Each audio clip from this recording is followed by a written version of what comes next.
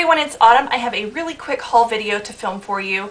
You may have noticed that I don't have as many hauls. There for a while it was kind of crazy where I was like doing weekly hauls, and now it's like monthly and I don't have a ton of items to show just because I'm not doing a ton of shopping.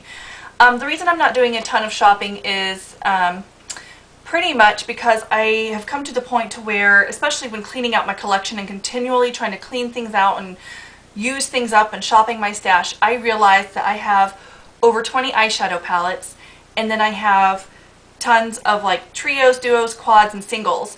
So I just kind of feel like I have a lot of eyeshadow, which I did buy some eyeshadow, but instead of buying palettes, I think unless there's a palette that is just completely gorgeous and unique and, you know, something that I just don't have anything similar to it that I think would be like amazing, I'm just not going to buy palettes anymore, because while starting out, a palette is a great deal just because you get to try so many different shadows for a really good price. But once you have a ton of palettes, like I do, or like probably many of us here on YouTube do, you don't really use them that often.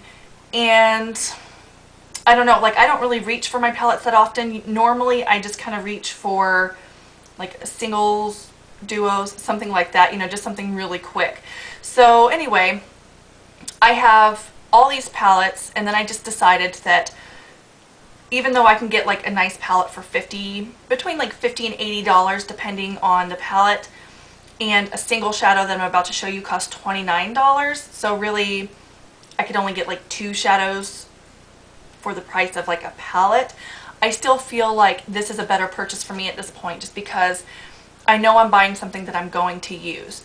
So anyway, I'm just going to go ahead and show you the 2 shadows I got. I purchased 2 Burberry shadows from Nordstrom online, and I went over to a friend's house probably about a week ago.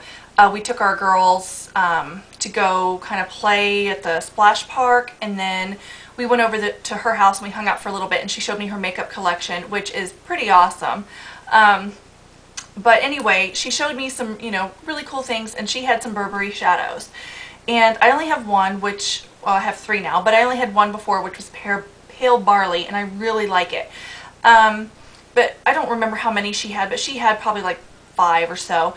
And I was looking at them, and since we don't actually have a counter nearby, like you have to buy them online, and although I can look at swatches online, it's never quite exactly what I think it's going to be when I get it. So I was able to look at hers and swatch a couple of them. I have a list of the Burberry shadows that I want now, some even that she didn't have or whatever, but it kind of gave me a better idea, I guess, of the ones that I would want. So I just, a little bit at a time, I'm going to buy one here and one there. But anyway, these are the 2 I got. The first one is in the shade Gold Trench, and it is a pretty, I would say warm or yellow-based tan shade with a slight golden sheen, or it's got little gold reflex in it. So it's not that shimmery. So I'll show you on the finger so you can kind of see better. And then on the back of the hand, my hands are kind of dry, so it may not be that great. But here it is. My hands are dry, so it's not sticking. It would probably make really, like, it would make better sense. Yeah, because I just dusted right off because my hands are so dry. I'm going to prime the back of my hand. Does anybody else, when they get a Burberry shadow, only concentrate their brush like on the pad right here because you don't want to mess up the pretty pattern, or is that just me? So, okay, got some on my brush. And here it is. These shadows are just so gorgeous and buttery, and they blend like beautifully. I think they give the most natural blend. And any of their shadows, at least that I've purchased so far, they're beautiful just to wear on their own for a really simple look. So there's that one. When I swatched it, it reminded me a lot of a shadow that I already have. And this one is by Mercier in the shade Baroque. I just bought a little trio here to put 3 of my shades in it. But let me get Baroque. I do notice that Baroque seems to be a little more pink toned, while the Burberry shade is more yellow toned, but they are, as you can see, quite similar. So here is the Laura Mercier, and then there is the Burberry. But they both have like the little gold, you know, flecks in them. But they're both very pretty. And then the other Burberry shadow that I picked up is in the shade Almond. And it's just a really pretty satin, you know, neutral color. So I'm going to take its little sponge tip.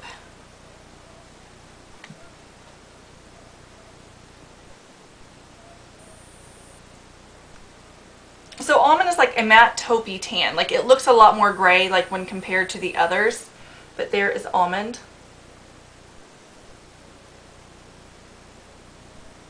But I really like using the Almond and the Gold Trench together. The other day I did a look, and what I did was, holding them up, I put Gold Trench like all over the lid, and then I worked this one just into the crease, and it was very natural but very pretty at the same time. So yeah, I just really love these shadows. So anyway, the other thing that I picked up from Nordstrom online, and it was an inspiration purchase from the same person who had the Burberry shadows. She had this Laura Mercier rose gold, what are these called, metallic cream eye colors. And I've been looking for like a perfect rose gold sort of shadow, and I haven't really been able to find anything that's like, I don't know, some of them look like too coppery, and some of them look too pink. And so I just really haven't found anything that is true rose gold to me. I swatched this at her house, the same person who had the Burberry shadows. This was another inspired by. She had it at her house and I swatched it and I thought it was really pretty. So I picked it up, and in my search for the perfect rose gold shadow at the drugstore I found this one, and this was by Rimmel, and this I showed this in a haul a while back, and this is actually in my current beauty basket. But this is in Peachy Apricot, and I find that I just don't like the texture of this. I kind of like the color, and I'm still kind of playing with it to see if I can make myself like it, but I'll swatch it up here. It just kind of seems to me like if you don't leave it like super metallic like that, when you go to spread it out, it kind of dries weird, at least on my eye, and it doesn't like want to blend, and I don't know. But from the drugstore, that's that version, and I really liked the color of it. I thought it was a really good rose gold, but I'm still just playing around with texture. So anyway, meanwhile, I decided to pick this up, and I'll do a little swatch of it over here. And I think that the real difference in this shadow compared to like some of the other rose golds out there that are either too pink or too copper looking, this one just has like a mauve-y undertone, and it's bronzy and pink. So I love it. So here it is, and it's kind of like gold. Like this one right here that's kind of rose gold. I don't want to say it's like a silver in it, because it's not silver, but as you can see, this has more of a gold tint, and this is more of like a champagne, like when you just look at the shimmer itself. And then it's got like a mauve, like a rosy mauve base to it instead of like pink, if that makes sense. So there is the Laura Mercier Rose Gold. And it's absolutely gorgeous. It's like the perfect rose gold. So I haven't used it on the eye yet, so I can't tell you anything like that. I can tell you that when this one dries, the Rimmel, it feels like paint. I'm trying to kind of tell you like the kind of paint it feels like. I don't know. It just feels like paint once it dries. Or like one of those, you know, those temporary tattoos that you put on that kind of have like that film sort of feeling to them. That's what this feels like. It's almost like a temporary tattoo. So the Laura Mercier one, though, it hasn't quite set on my hand, so I don't know. I'm just going to have to kind of play around with it. But the Rimmel one, once it sets, it's set. So again, I haven't worn this one on my eye. I keep blabbing and saying the same thing, but you know what I'm saying. Okay, so those were pretty much the most exciting parts of the haul. The other items are kind of boring, but I was on the Sephora website, and I was kind of looking for like a new pencil sharpener for my lip liners and my eyeliners and my pencils and things like that, because I took my favorite one with me when I went to Army, and I guess I didn't make it back with me. And that one was like perfect, where it sharpened everything to a point. And I had a couple of other sharpeners, but they never sharpened things like to a point. And when I do my eyebrows, I like it to be like a sharp point to where it's almost like I'm drawing in hairs, although I don't need to, I just have a couple of gaps. But I would prefer for it to look like I'm drawing in hairs as opposed to me just like kind of coloring it in, because then I kind of feel like they do look drawn on. Anyway, they had these in their sale thing for $3 each. So I went ahead and I picked up 3 of them because, well, first of all, I felt bad just like ordering like one since it was $3 and I get free shipping, so that would have been kind of silly. So I picked 3 of them up, and I got a pink one so that I could just use this for like lip pencils and like the lip chubby sticks that you have to sharpen. So I got a pink one to remember for lips, and then I got a black one obviously for eyeliners, and then I got another black one just to stick in my travel bag, and to where like these pretty much stay at home and these travel with me. So I mean, it's kind of crazy to buy 3, but sometimes like if you use like a lip liner, and I'll probably also use like my lighter eyeliners that like I use for my waterline, things like that. But I find sometimes if I sharpen them with the black ones, then I get black and then I get it on my lips or whatever. I don't like that. So that's why I have my own designated one. So anyway, the next thing I picked up was the Sephora. This was only $5, and it's a 3-step kind of kit thing. You get an exfoliating mitt, an application mitt, and a erasing sponge. So this erasing sponge, I felt it feels a lot like the Mr. Clean Magic Eraser.